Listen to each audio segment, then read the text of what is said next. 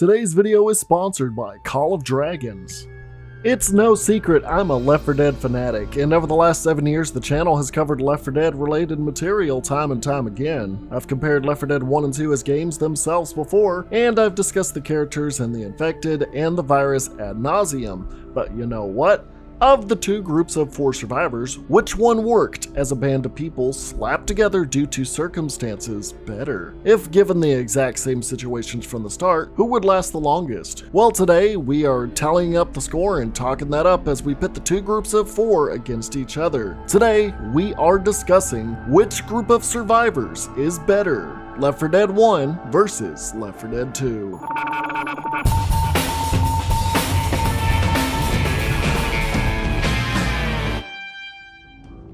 While we may be pitting both groups of Left 4 Dead survivors up against each other, starting today you can heed the call to pit yourself up against ruthless behemoths with today's sponsor, Call of Dragons. Call of Dragons is an MMO fantasy conquest ripe with recruiting elven maidens, orcs, and a litany of magical heroes. Band together to take down giant behemoths and expand your territory. But in order to do so, you'll have to use your entire squad's power to your best capabilities, and with the abilities of the Beastmaster, can you rein in these giant monsters and can control them to be all your own. Use the Magma Demon to heal your squad or the Flame Dragon to turn your enemies to ash. By roaming this diverse world of deadly monsters over 3.88 kilometers in diameter, you can train your behemoth with your alliance to meet your battle needs, but only the most skilled can tame these ravaged beasts. Survival is also key as you manage your resources and build your bases and citadels to war against opposing factions to claim coveted resources and reign supreme amongst all those in Tamaris. Unearth ancient relics, explore the lore of this new world, and discover untold treasure in Call of Dragons. Master dragons to rule this world. Download Call of Dragons using my link below or scan the QR code right here and become a Beastmaster today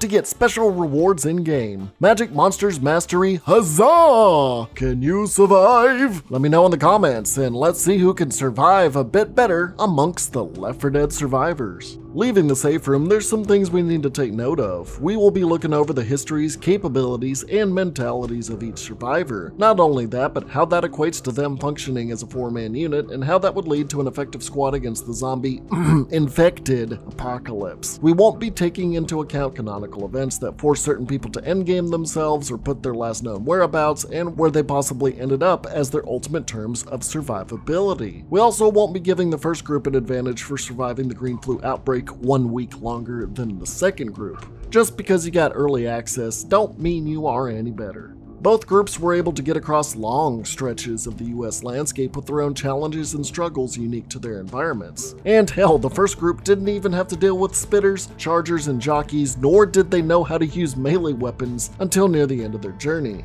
We will be putting them on an equal playing field, acting as if both groups had the exact same circumstances of location, stage of public green flu infection, and similar arsenals. Of course, every survivor here is immune, or more, a carrier of the virus, meaning they will never succumb to its full zombification-like effects, but can still spread it to non-immune individuals. So for the most part, whoever they come in contact with will most likely turn or meet a swift demise, because that's usually what happens. So it'll always boil down to the core 4. And when it comes to getting down to each survivor's essence, I will be taking more into account their backstories, characteristics, physiques, and lifestyles prior to the outbreaks into consideration, instead of all of them being on an equal playing field for gameplay purposes. Because, let's face it, a college girl that watches movies all day probably can't take as much of a beating as a biker who regularly gets himself into fights and trouble with the law. We will also be simplifying things to a ratings and scoring system to accumulate for each team and tally them up at the end, separated into these categories on a scale of 1 to 5. First, stamina and strength. Second, weapon proficiency. Third, cooperativeness. And last, survival preparedness. All crucial for surviving a zombie apocalypse in more ways than one, each survivor excelling in some portions, learning as they go, or just outright being hell in a handbasket real fast. So with that, let's get things going with the Northeastern squad of Left 4 Dead 1 and start with the OG himself.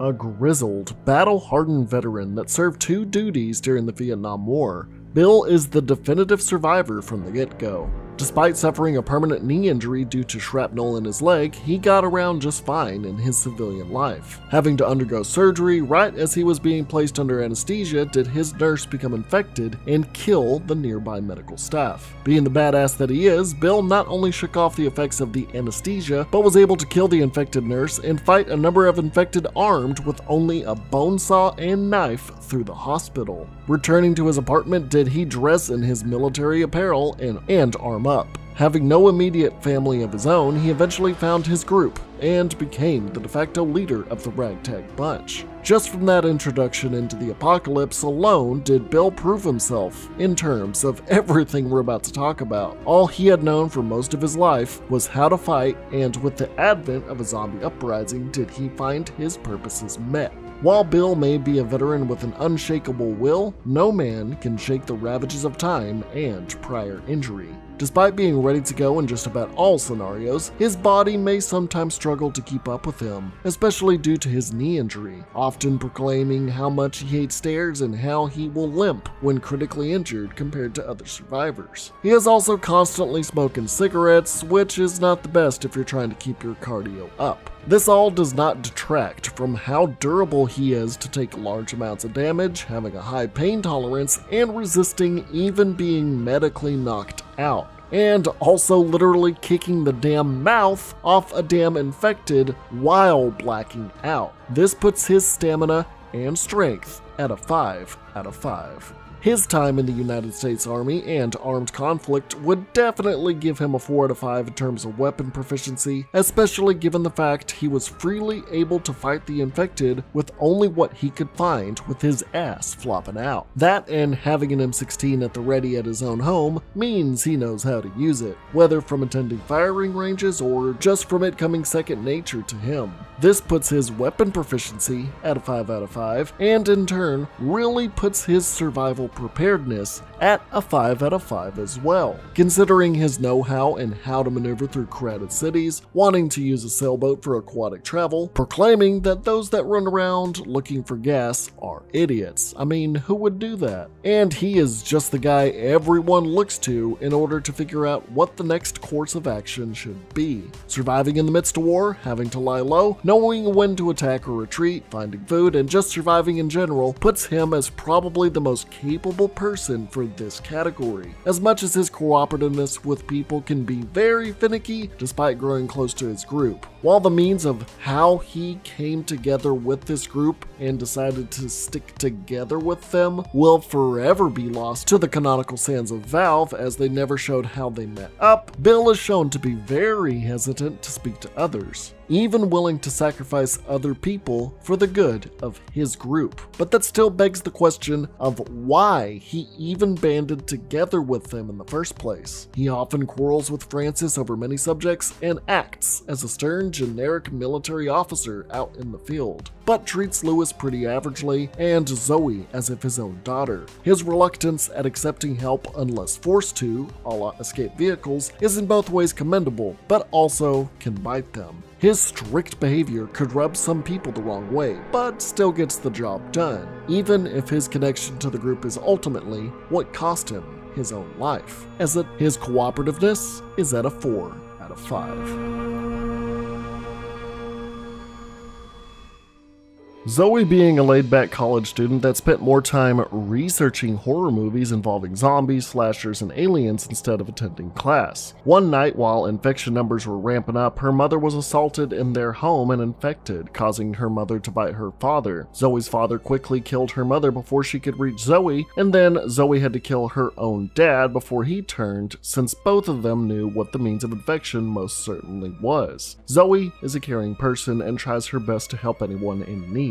She is willing to work with anyone, even those that consistently piss her off. Although the military base did want to keep them locked up and or gunned down for their potential threats or curative potential. It's because of this we put her cooperativeness at a 4 out of 5. Still, being a college-age girl who spends most of her time watching movies, one can imagine she isn't the most physically fit. While still thin and able to run easily, it'd be hard to see Zoey being able to withstand as much damage as Bill or Francis. Because, once again, we can't put them all on the same level as each other as if we are playing a game. Based solely on her physique and lifestyle prior, I would put her stamina and strength at the bottom level of 3.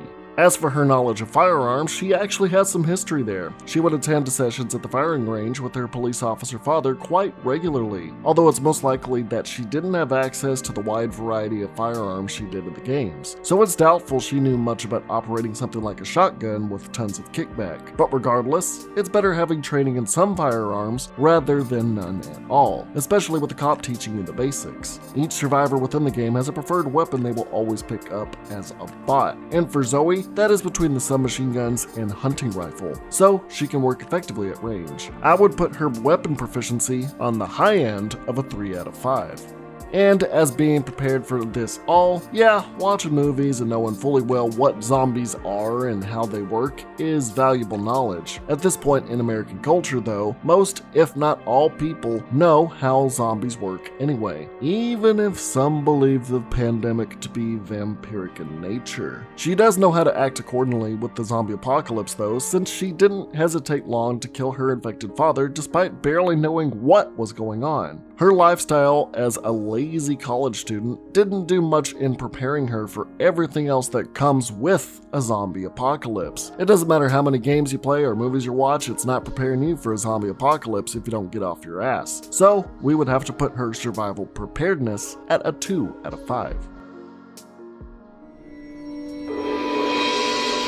Rising up in the world of Philadelphia, Lewis found comfort in the field of a systems analyst. Systems analyst, systems analyst, systems analyst. Systems analyst. All right! Keeping a positive demeanor about just about everything he would come across, some co-workers of his found his positivity to be a bit too enthusiastic. Spending most of his time working, he would frequently play video games at home as his hobby, referencing games like Half-Life and even keeping figures of TF2's Heavy on his office desk. Man, I feel like I'm Gordon Freeman. And even lamenting about not having an Xbox in the outbreak. During his office lunch breaks, instead of grabbing a bite to eat, Lewis would frequent the local gun range to sharpen his skills, and probably quell his inner rage for playing Team Fortress 2 so frequently to probably keep himself so positive. When news started reporting how badly this outbreak was getting, Lewis's coworkers expressed deep concern, while Lewis simply said it was all being blown out of proportion like news media tends to do. Until Lewis went to go take a shit and an infected crawled into his stall, Zombieland style. After being bitten and killing the rabid man, Lewis walked out to see the office destroyed, with the world outside plunged into chaos, all during one shit break. Lewis's denial was all but rendered null as he gawked at his fresh bite wound. Soon finding refuge with 3 other survivors did he find his place as the source of positive reinforcement and educated knowledge when it came to traversing areas and using certain tools. His time as an office worker and proficient gamer didn't give him much in terms of strength and stamina to work with. Not being very active in his social life and sitting in front of computers all day can really slow you down. Although he does encourage Bill to engage in cardio like it is a regular part of his own life. Although that is purely speculation. This puts his stamina and strength at a 2 out of 5. Actively going to a firing range, just like Zoey, does mean he won't be completely clueless when it comes to arming up when the time comes. Although, again, much like Zoey, his available arsenal at the range probably wasn't ever diverse, especially within the time constraints of a workday lunch. Plus, playing games like Half-Life and TF2 isn't going to translate too much to real-world running and gunning. Although researching back through my old Survivor profiles, remembering that Lewis has the know-how to craft pipe bombs? I mean, that is a plus for zombie survival, but it honestly makes you think, was he about to go American Psycho at his workplace? With all that being said, the pipe bomb info slightly pushes Lewis to a 4 out of 5 on weapon proficiency. Lewis is definitely more than willing to work with anyone that is available and attempts to keep everyone in good spirits. At a definitive foil to the consistent pessimism of Francis we will get to shortly, the only person Lewis shows any disapproval for is Nick. You're right, Francis. He's not friendly. I think Bill would have shot him by now. Oh yeah. Although you could say Nick is his polar opposite. Regardless, Lewis is able to establish warm relationships with others easily and help guide the group with his knowledgeable side. And having someone communicate against the folly of most people's despair will come in handy, especially when trying to contact rescue vehicles and other survivors. Lewis reigns supreme in his cooperativeness with a 5 out of 5. And dialing back to the gamer office worker lifestyle, it doesn't really offer much in terms of preparations for a post-apocalypse. It doesn't matter how many survival games you play, it's not going to make food gathering and settlement creating easy. He knows how to shoot and make pipe bombs, but that is more in line for a domestic terrorist or a doomsday prepper ready to rip and tear, and doesn't offer much in day-to-day survival except defense, putting his survival preparedness at a 2 out of 5.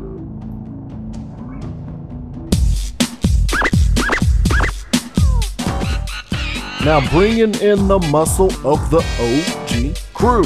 Francis spent his last pre-apocalypse days attempting to steal a flat-screen TV, only to be caught by the cops and given only days until his incarceration. Attending the local bar with his biker friends, Francis is taken away by one of his lady love interests trying to get in a quickie. However, during their intimate moment does she bite him a little too hard as she turns into an infected soon after being killed by his friend Duke. Francis reveled in the idea of a zombie apocalypse as he went to the bar's rooftop, whipped out a big bag of guns with his crew, hauling up a jukebox to the rooftop to play music at full blast, and proceeded to mow down zombies with his gang. Whatever happened to his fellow bikers is completely unknown, but it's safe to assume with the Green Flu's capabilities to go airborne, or just simply being bitten, that they all turned, forcing Francis to find another group to survive with. Being the de facto leader of his ragtag bunch of bikers, Francis' self-centered lifestyle would have to take a backseat to Bill's leadership, who had more experience working as a unit trying to survive, instead of evading the law. He would also find himself constantly talking out loud how much he hated everything he came into contact with. I hate stairs.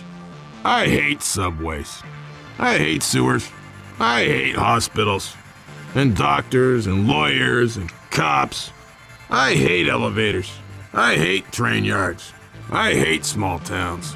I hate the water. I hate the woods. I hate tunnels. I hate vans. I hate Ayn Rand. I hate steam. You're fired. As well as quarreling with other survivors and intentionally goading them, looking for a verbal or physical fight with intentional misinformation or personal jabs. With his personality in tow and negativity in tow, I would have to give his cooperativeness a 1 out of 5. It's actually a total wonder how the hell Francis ended up with this group, but it was most likely for the fact that every group needs a bruiser, someone who can handle heavy-duty lifting and damage, and Francis, standing 6 foot 5 inches or 195 centimeters tall for everyone else that doesn't understand freedom, with a history of brawling, getting himself injured, and running from the law, has built himself up to be a formidable zombie killer. Hell, dude had some flesh ripped out of his neck and he said he would still do a conjugal visit with the infected woman that bit him. With that, I would give his stamina and strength a 5 out of 5. Also, dialing back to his backstory, once Francis discovered the zombie apocalypse was nigh, it took him no time flat to bring out a big bag of assorted guns to proceed to mow down supposedly 1,000 infected with his squad, utilizing his favorite class, the shotgun, although rifles can be noted among the mix in the bag. Given his time as a prominent member of the Hell's Legion, it's a given he would know his way around a firearm anyways, so I would put his weapon proficiency at a 4 out of 5. And being an active criminal, he probably knows the best, or in the comics way's worst, methods of running from a threat. Although running from the cops is not advisable, it is way more effective in running from full sprint infected. Having to live off what the road lays out for him in his travels and just being able to live wherever he can for the night is a definite plus. And being completely willing to start gunning and running and anything with reckless abandon in this scenario is an additional buff. But these are all just the lifestyle of a drifter, so I'd put his survival preparedness at a 3 out of 5. And so with that, we have the total tally of the Pennsylvanian survivors shown here. Showing in terms of strength, stamina, and weapon proficiency, they are well off in fighting the infected while also being able to keep up and running and gunning as they go. Despite some cooperativeness being pretty shaky, the 4 as a unit make them at least above average, and their time together would only strengthen those numbers as time led on. But that would be for many others in this dire situation. They may not have been the most prepared for survival as it is their weakest link. They evenly work with each other's strengths and weaknesses weaknesses in order to get the job done, with shooting first and maybe asking questions later for anyone that picks up a radio, unless you work in a church. So how do they stack up against their southern counterparts? Will the South rise again? Or will the seemingly more dysfunctional rooftop meetup crew fall apart faster? Well, you know, we gotta start with the man, the myth, the cheeseburger legend himself. Goddamn right! The de facto leader of the New Orleans-bound posse, Coach earned his moniker due to his career as the defensive coordinator for a Savannah High School freshman football team. Much like Bill, Coach had a promising career ahead of him. Although not in the line of fire fighting for freedom, he suffered a heavy knee injury that halted his time as a defensive lineman for college football. It's from his time working as part of a team and the coach of a team that he learned how to make a group work together, while still wrapping it in the comfort of some good old Southern hospitality. He can be stern and stubborn, but reasonable, offering him a cooperativeness of about a 4 out of 5. He is basically a father figure to both Rochelle and Ellis, and kind of a rival leader type to the pessimistic Nick. Even when others are grinding his gears or not lifting their weight, he still pushes to get them to work towards their goals, as any high school football coach would. Coach can be known to take his fair share of debilitating hits, but years of being inactive on the football field and telling teenagers what to do instead, compounded with his rather unhealthy eating habits, have led him to gain some weight. He'll sometimes lament having to run long periods without stopping for food, but it's not like he's passing out or getting eaten alive like the fat guy in Zombieland. Being akin to Bill in that they both have attributes that slow down what could have been perfect survivors, although Bill's detriment was just old age, while Coach is 265 pounds. But that's okay, more to love, baby. He can still easily use his innate strength to be the secondary muscle of the group, so his stamina and strength would land on the low end of a 3 out of 5.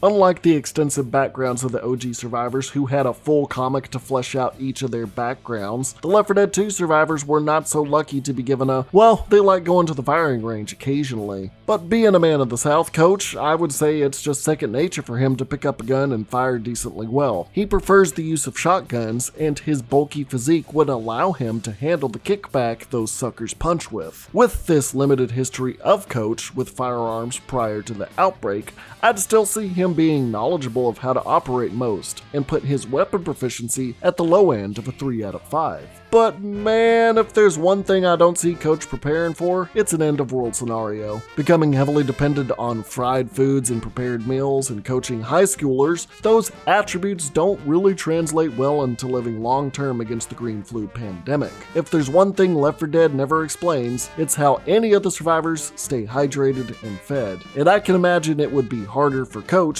with all the exhaustive trekking he has to do and the diet that he has had for years. I would put Coach's survival preparedness at a 2 out of 5.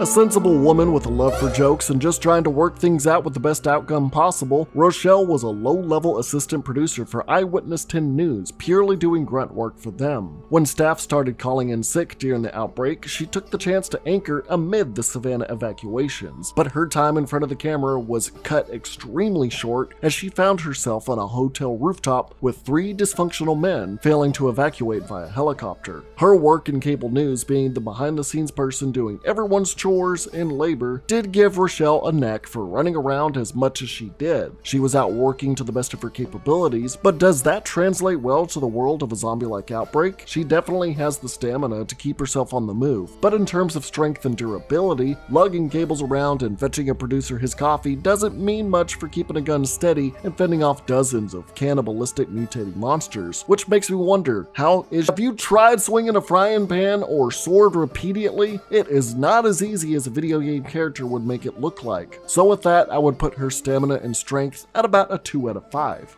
Rochelle is probably the least experienced survivor when it comes to handling a firearm, as when she first picks up a pistol in Dead Center, Wow!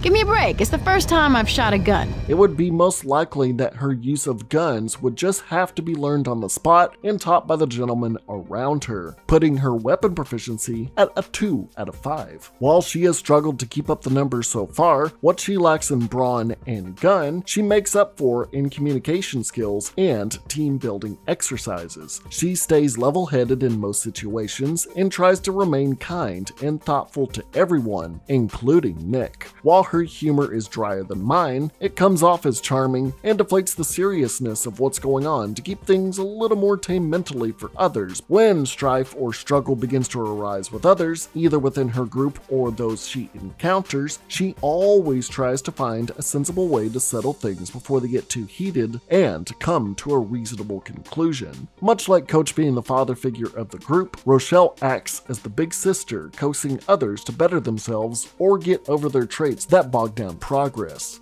Her cooperativeness will definitely be top tier at a 5 out of 5. Her time working at the news station would also have her wanting to know more about the world and keeping an ear out for news and important information. While she isn't anything like a doomsday prepper, she stays well informed and can bring a lot to the table in terms of where her group should go to find refuge and can easily pick out spots to hide and find food potentially. Her survival preparedness due to her time at the news station would be on the very low end of a 4 out of 5.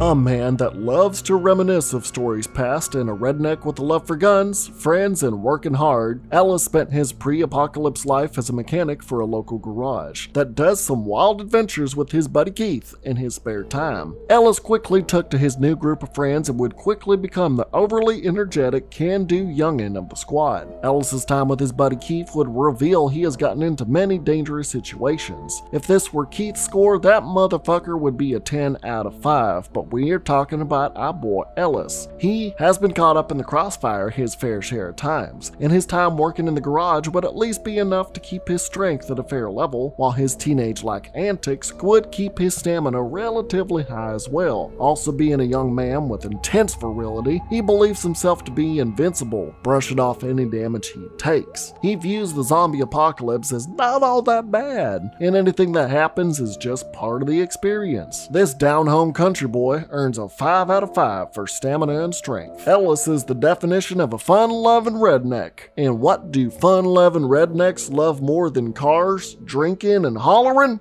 Guns, baby! Don't get me wrong, not every southerner is good with a gun. But look at our boy Ellis. You know that boy can fire a weapon. Ellis, get the guns out of your basement and meet me at the Vanna Hotel. What? I don't got no guns. Your family's redneck, Ellis. There's bound to be a gun in your house somewhere. Hey, there was a gun in my house. I told you, Ellis. Alright, Ellis, shoot that gun. I don't know how to fire a gun. Ellis, how many times do we have to go through this? You're a redneck, you can shoot a gun. I'm getting sick of your stereotypes. Be as sick as you want, just shoot that damn zombie. Hell, Ellis even states that he learned how to shoot a gun before he could even walk, and is happy to pick up any gun he can find and fire it with enthusiastic precision. His weapon proficiency is a 5 out of 5. Ellis is more than willing to work with anyone, and much like Lewis, is ripe with unbridled optimism towards anything and everyone, except those goddamn zombies. He is strong-willed and willing to do what he can to help, and even save others when the time calls for it. Although his headstrong nature and talkativeness can sometimes be an ever so slight burden in hour-to-hour operations, he is still a team player willing to do anything for his friends and family. We'll put his cooperativeness at a 4 out of 5. Now, while Ellis views the pandemic as a way of just having fun, his time beforehand having all sorts of wacky adventures puts him in spots where just being prepared for anything was a must. Although his naive, boyish charms would make for a less than intelligent way of going about things, as every choice going forward would mean life or death. Not having any fear for day-to-day survival is a damn good thing, but it pales in comparison for being prepared and thinking rationally before running headfirst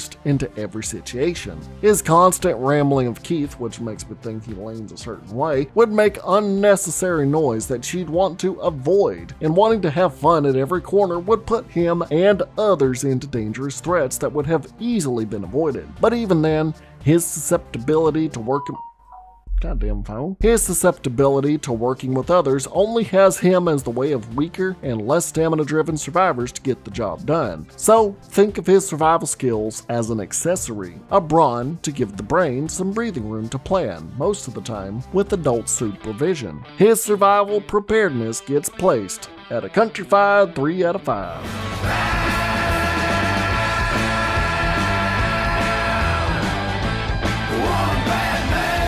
Probably the man you'd trust the least from the get-go, spending a majority of his life going from city to city scamming and shysting people of their money. Nick is a criminal with a shady past and a nice suit. Working alone and banging anything that moved, Nick found himself never trusting a soul to make headway with his lifestyle, where he had hoped to swindle riverboat gamblers in Savannah before he was forced to evacuate and get stuck with a loud girl, hayseed, and tons of fun. He generally is disliked by most, as he is brazen, insults others from the get-go, and genuinely doesn't want to make connections with anyone. Just from his attitude, interactions, and history, we are instantly putting his co-op points on the low end of a 1 out of 5. His life in the criminal underground has put himself in his fair share of precarious predicaments. Just from his dialogue does he reveal that he legally isn't allowed to have a firearm, knows how to use first aid kits to their best capabilities, and even knows how to get brain matter out of suits and blood out of wedding dresses. His extensive bad guy background means he has been through enough stuff to deal with taking out others and probably getting himself injured near fatally, since first aid kits are second nature to him. Nick, however, seems to get winded rather easily, meaning most of his con work is in a relaxed environment and would rather resort to fighting rather than flying. With that history under his belt, we can say his stamina and strength is at a 3 out of 5. This may seem a bit low, but this factors more in favor of his firearms and survival. He is no stranger to using a gun. Him having blood on his hands, or his suit, and being banned from owning firearms means either he is a convicted felon or was charged with a misdemeanor involving a weapon. But considering his career path, it's easy to say he is most definitely a guy that knows his way around just about any type of gun, and will put his weapon proficiency at about a 4 out of 5. His life as a loner drifting town to town, fighting and killing those that cross him and doing whatever is possible to achieve his goals is something definitely needed in survival aspects. Resorting to whatever's around and finding a place to lie low is something any zombie survival expert can get behind. It definitely shows he can work with or without a team, but because of how brutal Left 4 Dead's infected are, going alone would just leave you left for dead. But his capabilities are definitely suited for optimal survival, even if they may seem brutal, reprehensible, and more. He is willing to get the job done and is a drifter that knows how to survive day to day. This means his survival preparedness is at a 5 out of 5.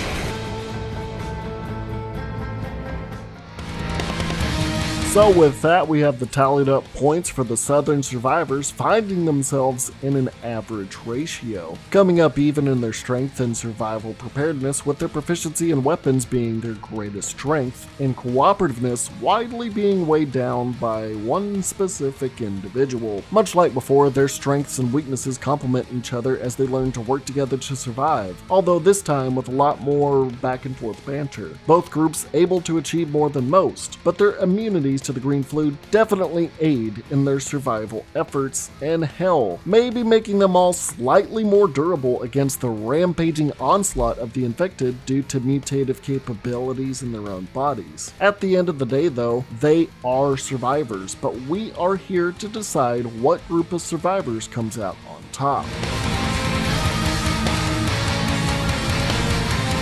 So, with it all laid out on the ground floor and the points delivered, let's see how 1 and 2 stack up against each other. We are going to be deliberating the points. We can use an ancient method known as addition to put these points into grand totals. With that, I want you all to make your final guesses. Pause the video for a little bit. Before giving the final answer, I'd like to say there is no bias in my writings. I tried to be fair and balanced through and through. I genuinely like both cast of characters, and again, Left 4 Dead's one of my favorite games of all time. But also, I like the second group a lot more character-wise. I think they just have a way better dynamic.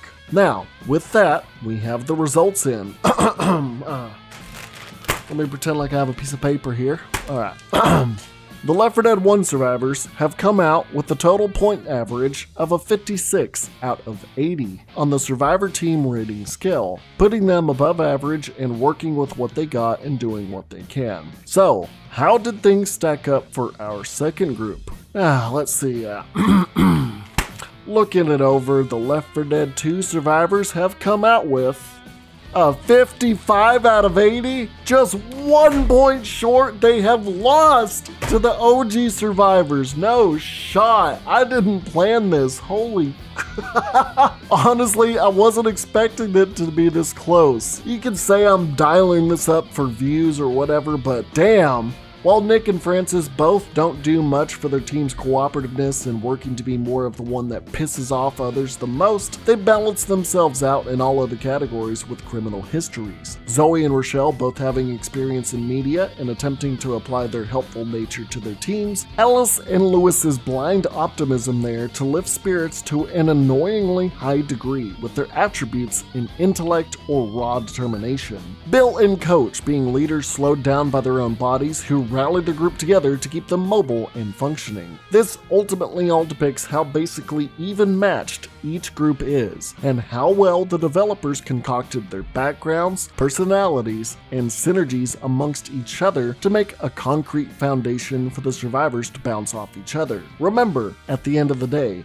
these people are not some badass agents sent out into the apocalypse to rend the dead like those found in Back 4 Blood, or find some kind of deep-seated secret conspiracy behind the virus like those in Resident Evil. These 8 individuals were all normal people with their own personal stories, upbringings, and lives. They are survivors, and much like everyone out there, have their own strengths and weaknesses to offer in groups, and they were just living normal lives before it all went to hell. At the end of the day, we're saying it again, the Left 4 Dead 1 survivors come out with the 56 out of 80, with the Left 4 Dead 2 survivors at a 55 out of 80. Pretty evenly matched, but the OG survivors win by a very, very small margin. What did you think of this comparison vid of our 8 survivors? Do you think I was off on some of the stats? Which group do you think is superior in terms of survivability? This is my first Left 4 Dead video in over a year, but I had to show my favorite game and my channel's OG content some love. That's about it this time. If you like what you saw, become a patron on the Patreon or a YouTube channel member by joining on the channel page to be a sexy survivor on this list here. Thank you for watching. I don't know what's next, but hopefully the next Left 4 Dead video won't be another year out. Never forget to stay happy, stay healthy, and most importantly, stay well, baby.